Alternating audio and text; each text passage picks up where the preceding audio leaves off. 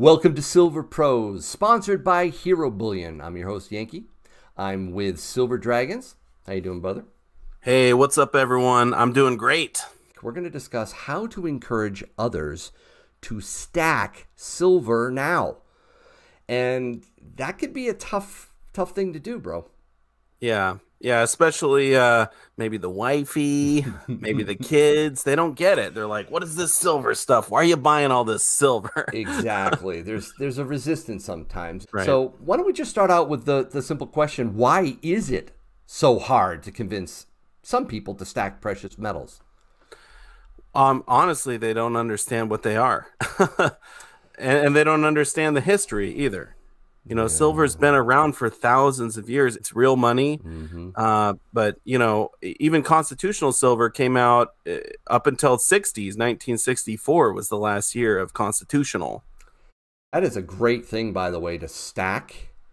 In fact, let me just take a moment and show our sponsor, Hero Bullion. They're selling 90% junk silver, or constitutional silver, if you don't like that name. Check out their website. They got some really great deals going on here. My preference is the dimes. I've always loved them. Yeah, me too. Right? I love the dimes. Check out herobullion.com. Jake's a great guy. He runs a wonderful company, and there's some great deals. Great prices and fast shipping too, and impeccable customer service. So anyways, constitutional, really important, but you bring up a good point. People don't recognize that it's real money. But I think there are ways that we can help people learn the benefit of it. In fact, I think there's some unique ways. I'm thinking back to, you know, when my kids were younger, and I wanted to instill in them, you know, understanding of what real money was and an understanding of how our money has changed from, you know, money that was backed. I showed them a silver certificate. I actually got this ice cream stand. And you do love your ice cream. I do love my ice cream. Yes, you're right. I sold them ice cream, right? You know, but I gave them the money, of course. And I showed them the value of like a silver dime getting their ice cream versus a bunch of fiat currency. And I explained it in a way that I hope was fun. That's a great strategy. I've talked to my kids about it as well. But one thing that I like to do is buy them fun things they can relate to, like different silver coins and whatnot, and just show them how cool it is as well. Because, you know, because my kids are really little.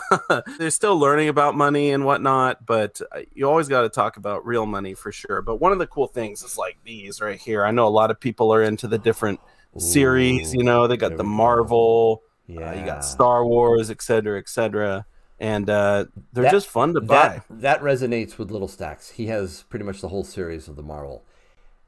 And I think, what, Disney? That's another big one for you, right? Do you do Disney? Oh, yeah. And I buy them for my wife, too. My wife's got the whole Mandalorian series. So fun items, things that kind of make it enjoyable. It's fun. You spice it up a little bit.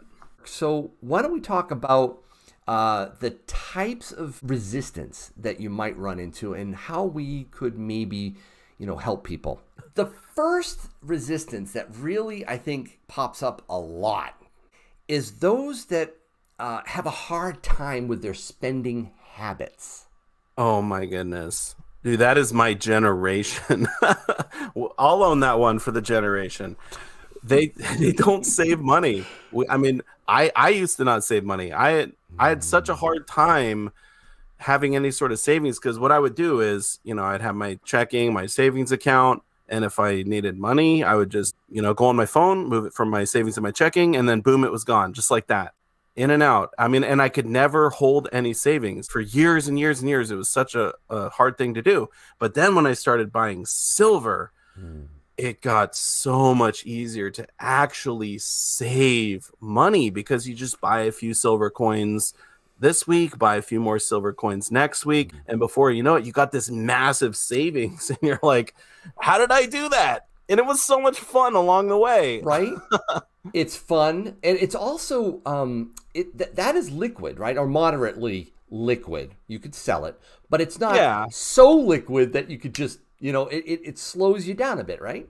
You would have to take it all the way down to the coin shop, there you go, sell it, turn it into fiat currency, and then spend it. So that is putting a barrier, right? Other than just pushing a button on your phone, there's basically no barrier to spending that. I think one of the challenges is just the whole delayed gratification thing. Right. And I will say, you know, going out to eat, you know, some people, they want to go out to eat and spend $50 on a meal or whatever. But you could buy, you know, a silver coin or a few silver coins, and there is a little bit of gratification in that as well, knowing that you saved, but also you can buy different cool coins to enjoy. Here's the second thing, though, that I want to speak to this one, right? There's a group of people out there that are petrified. Those who are really fearful, maybe fearful of the economy or losing their job or, you know, what's going on in society. And I think those people sometimes don't get silver and gold. And I think talking with them and expressing precious metals as a hedge, especially a hedge against the loss of a purchasing power of the US dollar, is a valid way to work with them. You know, I talk to them about current events. I show them how, you know, precious metals has done during periods of uncertainty. I think that's a good way to express, you know, silver as a safety net. Sure. Well, I mean, also too, just like if you're already worried about the economy, maybe you should be worried about the dollar as well, because inflation, like, hello, I mean, look how much money we've made in the last 2 years. It's absolutely insane. So yeah, no, I agree. I think they would be a little bit easier to talk about silver. Now, of course, the challenge there is sometimes you can come across as a doom and gloomer, right? Maybe a little bit, yeah. Debbie Downer, right? But I think that can work well with those types. How about those who they're on the other flip side, right? The optimist. You got it, right? Everything is awesome. The world is never going to end. Nothing could go wrong. I think they're the hardest ones to convince. Probably, yeah. Okay, I'll fess up here. Mrs. Yankee kind of was in this camp, especially early on. And I had to approach it as, again, silver being money, and that I wasn't buying it, I was converting it to a different form of money. Ooh, that is good. Honestly, that is probably one of the best strategies for talking to your spouse about precious metals, because they're like, you're spending all this money. Like, look how much you're spending on these coins. You just spent $2,000 on a gold coin. And you're like, I didn't spend any money at all. The money is still here. I spent literally nothing. I converted it from paper money into real money. And I can convert it back if I choose to. You can convert it back. It's saved. I didn't use the word permastack with my wife early on. Like, oh, we can convert it back. Exactly, if right? we need to, it's still there. Right. And it worked. I think it worked well with her, and she really does appreciate it now. I think the challenge with this, though, is that if you go too far, it can really come across as, you know, someone's going to go overboard with this, right? You mentioned it. It's just a portion.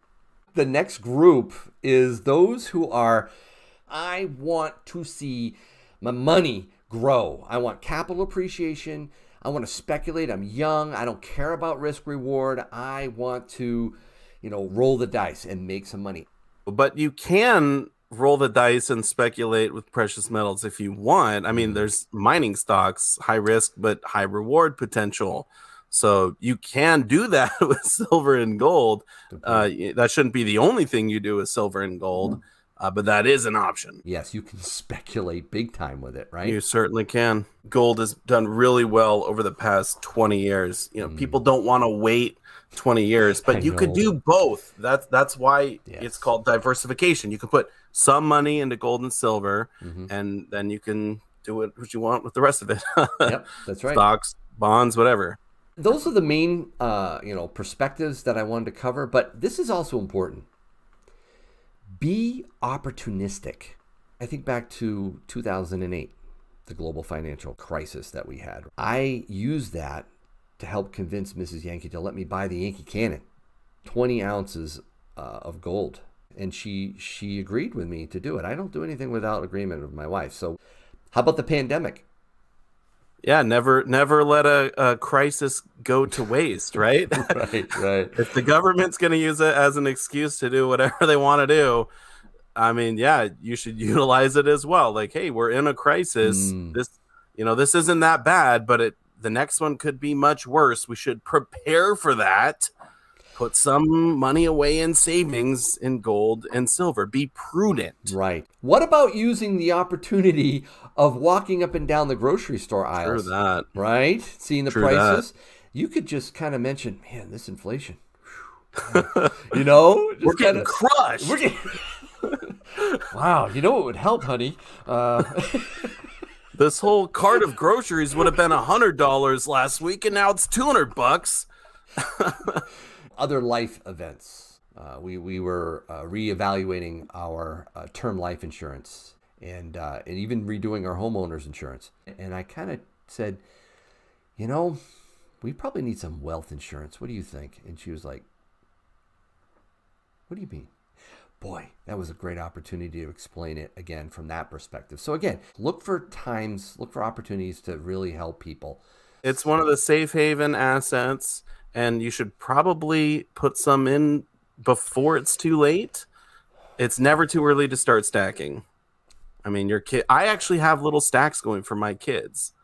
They got their own little silver and some gold in their stack. You're teaching them right, man. Yeah, when they get old enough, I'll turn it over to them, and hopefully they'll keep on stacking. So we're talking about helping people, right? Encouraging them. And we want to help people that we love, family members, friends. You know, we may be seeing people living hand to mouth or whatever it is. We want to help people. But what should we be careful of, SD? Safety first on who you talk to. I mean, obviously, if it's your spouse or your kids, you probably trust them. I hope. I certainly hope so. I hope. But even family members, there may be some, unfortunately, extended family members. You can't have this conversation with them. It's sad to think, but if you can, I hope that the stuff we talked about in this video will help you. Definitely leave a comment down below on this video. Some of the things that maybe you've done in the past to help people learn how to stack. And I think it was a great discussion, man. It was a great one, Yankee. We hope you enjoyed listening in today, and we'll see you next time on Silver Pros. Stack like a pro.